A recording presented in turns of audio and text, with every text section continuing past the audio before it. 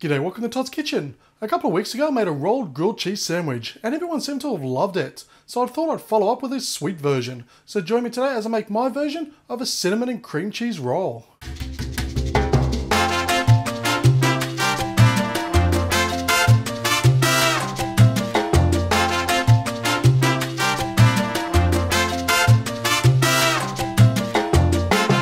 Okay, so to start this off, into a mixing bowl, we're going to place in our cream cheese.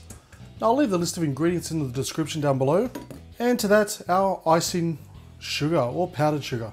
And using a hand mixer or a stand mixer, we're going to beat this through until it's well combined. Next I have 4 slices of bread. Now you can use white bread like I'm using now, or you can also use wholemeal. So what I've done is I've cut the crust off the outside of all of them. And now using a rolling pin, we're going to roll them all out nice and flat. Next, with our cream cheese mixture, we're going to put a light coating on each one, just like you're buttering the bread. And now grabbing each one, we're going to carefully roll them up.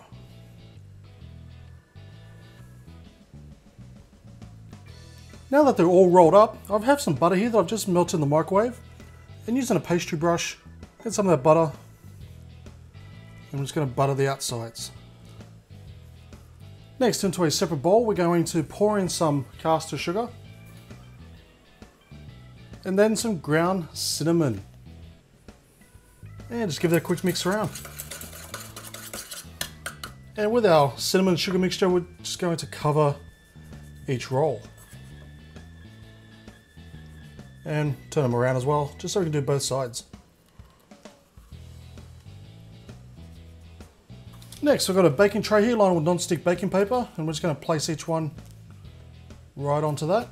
Okay, so now we're going to place this into a preheated oven at 180 degrees Celsius for 7 minutes. And after 7 minutes, we're going to roll them over and cook them for a further 7 minutes. Okay, so I've just taken them out of the oven and I've let them cool down for a few minutes, just so I don't burn my tongue. But they are done and they were incredibly easy to make. But the big test is, let's see what they taste like.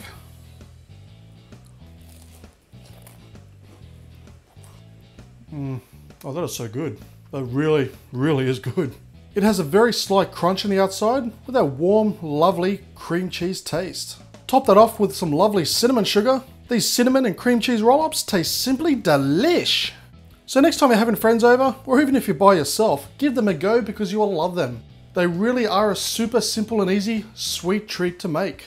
Thank you for watching this episode of Todd's Kitchen. As always, the list of ingredients are down below, as well as links to my Facebook, Twitter, and Home Handy Hints channel. Please do me a huge favour by giving this video a thumbs up, leave a comment and subscribe, and I'll see you next time for another delicious recipe.